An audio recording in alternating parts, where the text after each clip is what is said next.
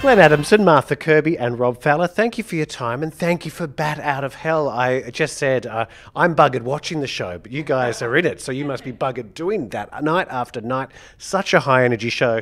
And I was most surprised that even at the halfway mark at interval, you've blown your load completely. It's a huge... Yeah, we are. It's a huge show. Where do you get the energy from? Lots of food and lots of practice, I think, yeah. So we've gradually got more and more stamina as we've gone along, I think. How many shows is it for you now? Oh, from the start, gosh. In the hundreds, maybe 300. Definitely. So. Yeah. 200 odd, I reckon. Another 200 left in you still? Oh, yeah, 300. I would do anything for love, but I won't do that. Rob, you play Falco. Explain to our listeners and our viewers what the show is all about, because we know all the songs. Well, I think when Jim originally wrote the album Bat Out of Hell, it was originally for a theatrical piece, as you hear in every song from Jim.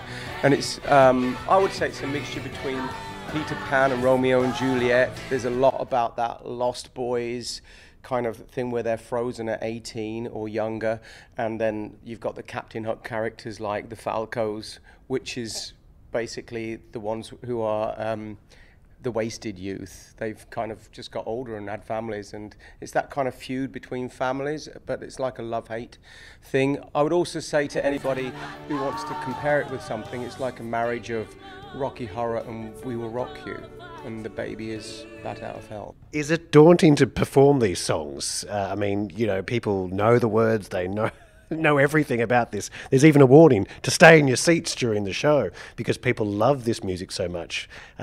Daunting? Yeah, daunting, amazing as well at the same time. I always love that reaction from the audience. As the beginning chords play on the piano, you hear that from them, and that's an experience like no other. And I think daunting more so now since we lost Jim and Meat over the last year. I think that means now we feel that we need to carry their legacy, so even more daunting than before, but also amazing that people are finding their music again. What surprises you about this show? Because, you know, doing a musical, you're doing the same thing night after night, but I can see that there's something that lights up in all of your eyes when you're on stage. But what's the biggest surprise when you get out there? I would say, besides the audience's response, the cast on stage, we have such a great time on there, and I think it just changes every show. So it's the excitement of seeing what people are going to do next that kind of keeps it exciting time after time, yeah. You mentioned before about the loss of the two greats, that the reason why this musical exists is that something that you think that's going to keep this going for even longer than you expected? Yeah, I believe so, especially with like Netflix shows like Stranger Things taking songs from the yesteryear. I find that having children between 10 and 18 myself, that they love these old songs, and like... They're not old. We don't say old. Old is bad. Well, you know, well, David Bowie, to quote the great, says their music has no age.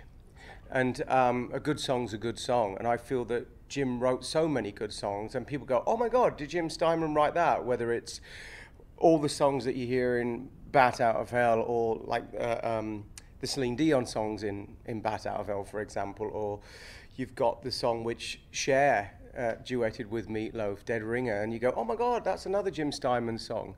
And to name just a few of these great hits, they are like a three-part play in themselves. So I think that Jim hit something very special. And what I would have loved to have seen in my lifetime was Jim and Freddie Mercury write together, because I think that they were two of the greatest, how would you say, innovative songwriters of their time.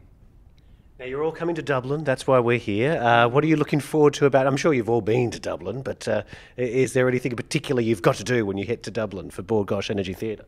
Oh, well, I love the zoo. Oh. I love Dublin Zoo. It's a good zoo, I think.